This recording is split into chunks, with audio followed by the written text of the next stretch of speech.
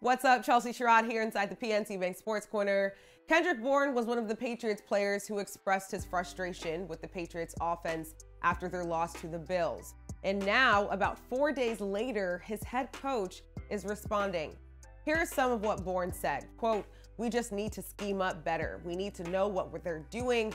We need to know what they want to do on third down. You know what I mean? We're kind of sporadic. They call this and we call that, and it falls into what they want. We need to have it where they're falling into what we want. That's not my job. It's my job to just run the call." Now, he didn't mention any coaches by name, but I think everyone is picking up what he's putting down. Fast forward to today, and Bill Belichick, during an interview on the Greg Hill Show, said, quote, "We work through the schemes every week depending on who we play and so forth. We run our schemes every week. I'm not really sure about that."